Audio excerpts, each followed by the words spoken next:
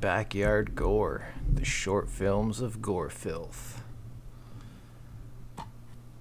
This is so much fun. This is a 2020 compilation made up of 4 short films that Gore Filth made on his own, along with some family and friends. And I don't know how many of you remember me, but going off about Al Gore and his snuff tape anthology bullshit. But this, although kind of similar with the mannequin debauchery, is 100 times better than that fucking pile of shit. Snuff tape anthology really put me off of a lot of films and just made me not even want to check a lot of them out. But then the Swabian Sawmill Massacre flicks and Sturmgewehr came out and quickly changed my mind. And a little while ago, Gore Filth hit me up asking if I'd like a copy of his film, and I am so damn glad I said yes. This was right up there with Swabian Sawmill Massacre in respects to how much fun I had with this. This is a still from the first short, Backyard Gore Torture, which is him and his girlfriend chopping up a pedo that got released early from jail. And yeah, they weren't having any of that shit, so they took matters into their own hands.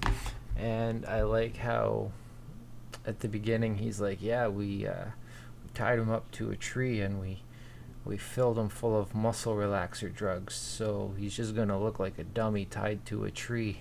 And go outside and there it is, it's a dummy tied to a tree. Man, that shit just cracked me up.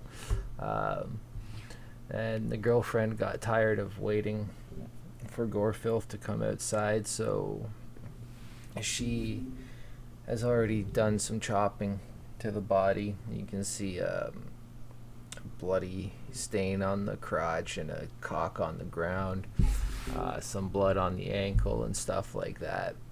And then they just proceed to chop them up for the next few minutes, and that was that.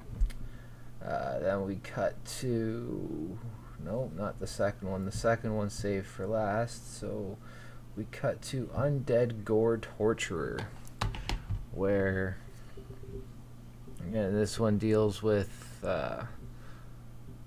more prosthetics getting chopped up and some occult type stuff going on, necromancy, all that fun stuff. It's pretty good, and the music in the first 3 shorts was just amazing. It was just some wicked grind and down-pitched nastiness. It was just fucking filthy and disgusting and perfect for the visuals that were on the screen. Up next we have Day of the Blood Witch. That one was pretty cool. We got fuck, what's his name? I should know it because it's the same as my buddy's son's name. Fucking Gabriel.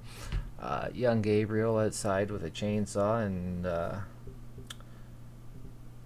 ends up chopping himself up in the head, just and then we have Gore Filth coming down with a hatchet looking for Gabriel and realizes the kid's missing. Now we got a witch in the kitchen, and she fucks Gore Filth up. She fucks him up good, but not before he can get his last words into her. I'm not gonna give it all away. I feel like I've already said too much about it, but bear with me there. Again, music top notch. This short had some music from a band called what the fuck was it? It's like Shoebox Full of Sex Organs, and like aside from Anal Cunt, that is probably my new favorite band name. That was just fucking cracking me up. And last but not least, it was his second filmed short, but he saved it for last on here just due to how nasty and depraved it is. And that is Genital Gore Birth Mutilation. I fucking loved the short, but I wish it had stuck with the same like down-pitched and grind music as the background instead of this fucking noise project that he had going on in there, called Anal Birth. Again, cool name, but I can handle a lot of music types and genres and shit, but noise is not one of them, and that was just giving me a fucking headache. But at the same time, I was able to forget about the headache I was getting because the shit that was going on screen with the baby was fucking gold. I absolutely loved it. Gore Filth, I know you said a lot of people didn't want anything to do with that short, and how you know a couple of gorehounds weren't able to finish it. But do me a favor, man. Keep up on that style, dude. That shit was amazing. And again, like, I know El Gore had a segment with a baby doll getting chopped up and aborted and shit like that, but El Gore's version was fucking trash. It didn't come off well done or anything like that. And what Gore Filth managed to pull off with a baby doll and some chocolate syrup, and he said like he spent a total of like $50 on that short. Man, that was amazing. The chocolate actually had a nice kind of reddish hue to it. The umbilical cord cracked me up, but bruh, next time you cut umbilical cords, make sure you got some sharper scissors, man. But overall, I definitely recommend this to any SOV fans out there. In fact, while I was watching it, kind of a shameless plug here, but it reminded me a lot of the shit that I filmed in the beginning of 2020 with a buddy for the Black Glove Analog release of Analog Atrocities Volume 1. I did a lot of similar shit for that, as I noticed on here, and I don't know if it makes me biased or not, but man, I just love this.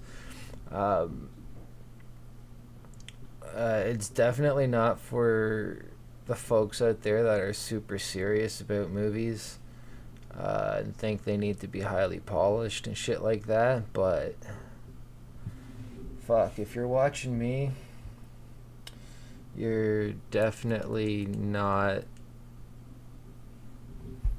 like that. You're fine with the fucking low budget stuff and all that goodness. Well, I guess with the exception of Us Only, he loves his polished mainstream horror, so I'll give him that.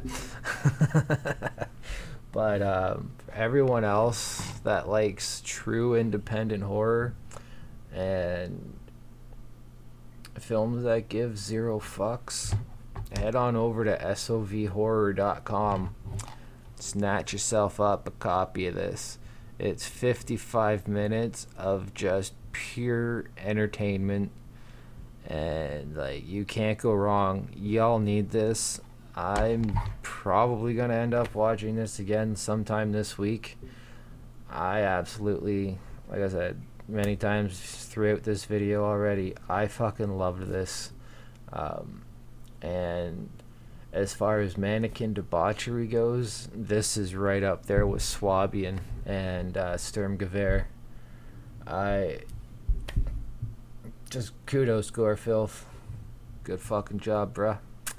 And to everyone else, thanks for watching. Stay sleazy. Peace.